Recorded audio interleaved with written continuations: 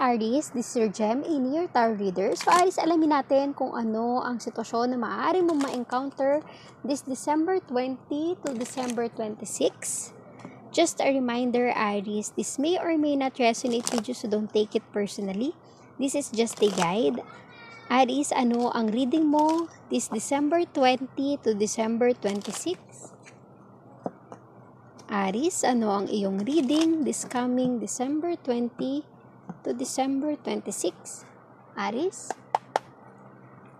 main energy mo, the Empress, self-worth, self-love, self-improvement, self-flourish, self-blooming. Parang ini-enjoy mo lang yung you're being in love with yourself, ini-improve mo yung sarili mo, alam mo yung self-worth mo.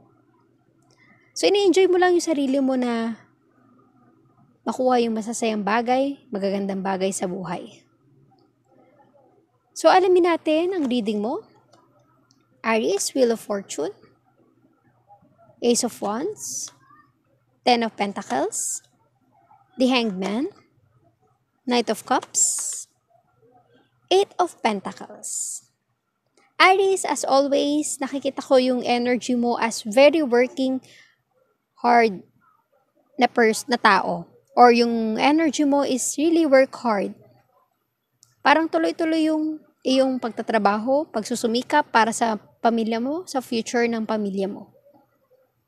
This is something na magbibigay ng new opportunity or great opportunity sa'yo, yung new cycle. Kung dati siguro nagkaroon ka ng bad experiences or bad story ng buhay mo, mababago na ito with new perspective. Maybe magkakaroon ka ng new idea, new plan, better plan from your past energy, mas magandang perspective sa buhay mo na magbibigay or magdudulot sa iyo ng success in life, happiness, and abundance.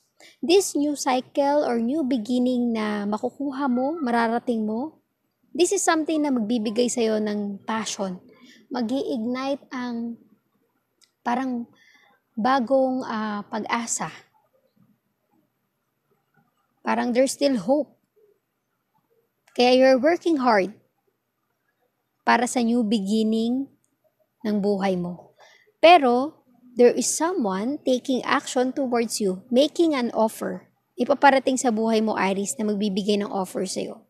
Gaya ng sabi ko, naka-focus ka sa sarili mo, sa pamilya mo, self-love, the Empress. You're really passionate about yourself, your family. Naka-focus ka lang sa kanila. Parang yung lahat ng pinagtatrabahuhan mo ay para sa sarili mo at sa mga taong mahal mo. Pero merong nakaka-appreciate ng existence mo. Nakaka-appreciate ng presence mo. Kasi nakikita niya yung glow mo. Diba? Parang walang pinoproblema. Kahit na ikaw yung breadwinner sa pamilya nyo, kahit ikaw yung nagpapakahirap, nagpapakapagod, nakikita niya at na-appreciate niya yung energy mo. So, alamin natin kung ano ang involved sa iyong December 20 to December 26. Aries, ano ang energy na involved sa iyong reading? High honor. I think this is something na makukuha mo, mararating mo, makakamit mo, Aries. Kasi di ba you really work hard for it. That's why, ibibigay sa'yo kung ano yung pinaghirapan mo. Kung ano yung mga ninanais mong makamit dahil sa pagiging hardworking mong tao at focus sa mga nais mong gustong gawin sa buhay mo, may maganda kang mararating, may magandang kahahantungan. High honor is something na parang nirerespeto with so much love, respect, passion, and desire. High honor with so much appreciation. Maybe this person also coming your way, Aries, ito yung tingin niya sa'yo. So much respect and love yung i-offer niya para sa'yo. Kasi ito yung parang you're a high honor para sa kanya. Parang ang hirap abutin pero willing siya to take the risk. Willing siya na lakasan yung loob niya, take this courage na aminin sa'yo yung tunay niyang nararamdaman. Aminin sa'yo yung gusto niyang i-offer. Sabihin sa'yo kung ano yung gusto niyang mangyari sa relationship niyo.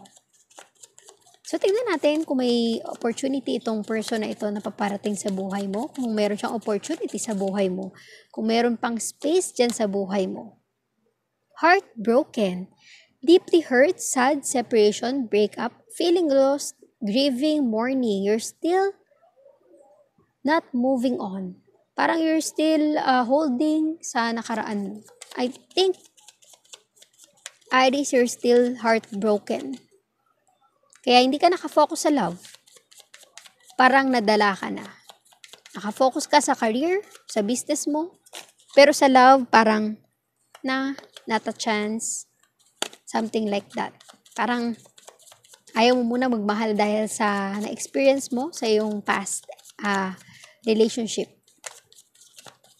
So, tingnan natin kung bibigyan mo ng chance itong taong ito. Kahit na broken-hearted ka from your past relationship, kahit di ka pa nakaka-move on, let us see Aries, talking, interested, conversing, more awaited messages arrives, text, call, email, hovering.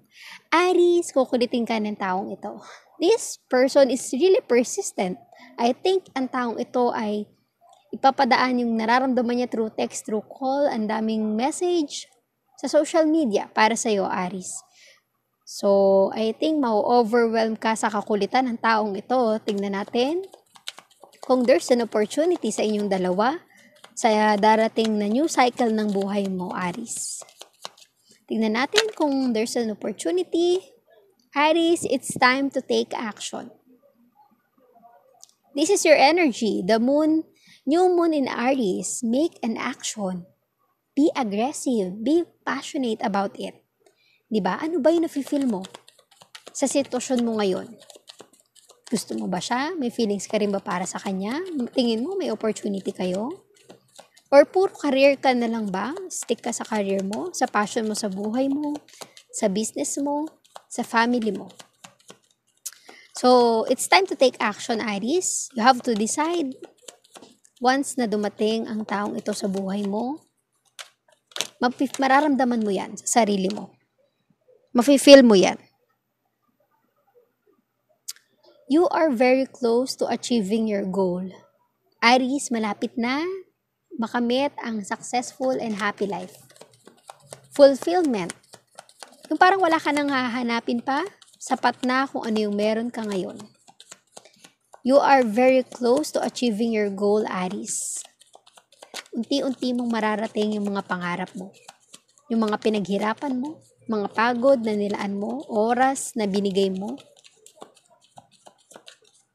para lang maging maginhawa ang buhay mo at ng pamilya mo, unti-unti mo nang makukuha ito. Unti-unti mo na itong mararating, Aries, kaya tiwala lang sa sarili. Huwag kang bibitaw, huwag kang panghihinaan ng loob. Hold your vision. Focus. Just focus. Huwag kang malilito sa sitwasyon na mangyayari sa buhay mo. Aries, just focus. Kung sakaling itong taong ito napaparating sa'yo, i-weigh mo kung okay ba siya, totoo ba siya sa nararamdaman niya, seryoso ba siya sa feelings niya para sa'yo, and tingnan mo yung nararamdaman mo para sa kanya. Kung tingin mo may opportunity siya, then just take action. Pero remember, huwag kang lalayo or lilis ng landas because hold your vision, you are very close to achieving your goal, Aries. So thank you, Aries. Please like, share, comment, and subscribe for more videos. Thank you, Aries.